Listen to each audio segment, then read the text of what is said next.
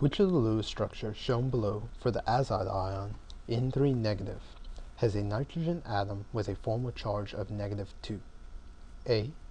Structure 1 only. B. Structure 2 only. C. Both structures. Or D. Neither structure.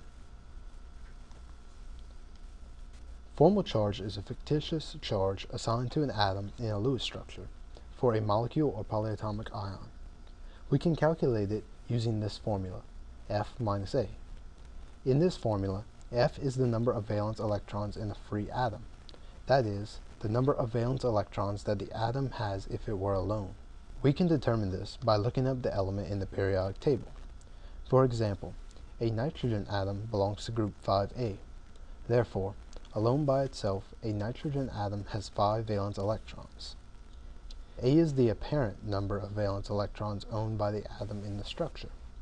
For purposes of calculating formal charge, we assume that an atom owns all of the electrons in its lone pairs, and half of the electrons that it is sharing with other atoms. In other words, if an atom has L lone pairs and B bonding pairs, then the number of valence electrons that it appears to own is 2L plus B. Let's illustrate this for the nitrogen atom on the left in structure 1. This atom has one lone pair. It owns both electrons in the lone pair. 2L equals 2. This atom also has 3 bonding pairs. That's 6 electrons, but it owns only half of those. The other half belongs to the nitrogen atom in the middle. Half of 6 is 3. B equals 3. Therefore, the total number of electrons that the nitrogen atom on the left appears to own is 5. 2 plus 3 equals 5. As mentioned earlier, a nitrogen atom that is all alone by itself has 5 valence electrons. We determine this by locating nitrogen in the periodic table. It belongs to group 5A. Therefore, F equals 5. The formal charge is then 5 minus 5, or 0. It appears that the nitrogen atom has neither gained nor lost valence electrons. Now let's determine the formal charge of the nitrogen atom in the middle. It has no pair, so L equals 0, and 2L also equals 0.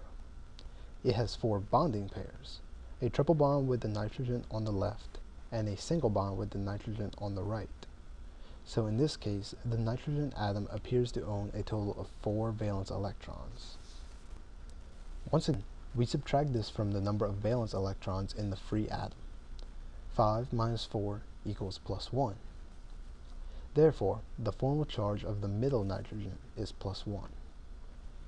We could say that this atom appears to have lost 1 valence electron.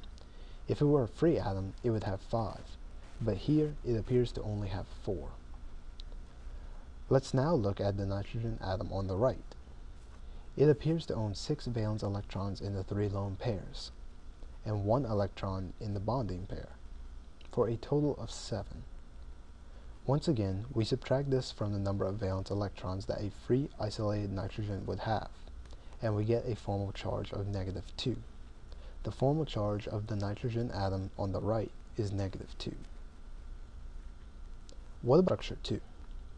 The nitrogen atom on the left has 2 lone pairs and 2 bonding pairs. Its formal charge is -1. The nitrogen atom in the middle has no lone pair and 4 bonding pairs. Its formal charge is +1. And finally, the nitrogen atom on the right is just like the nitrogen atom on the left. It has 2 lone pairs and 2 bonding pairs. So its formal charge is also -1. Now going back to the question. The structure that has a nitrogen atom with a formal charge of -2 is structure 1 only.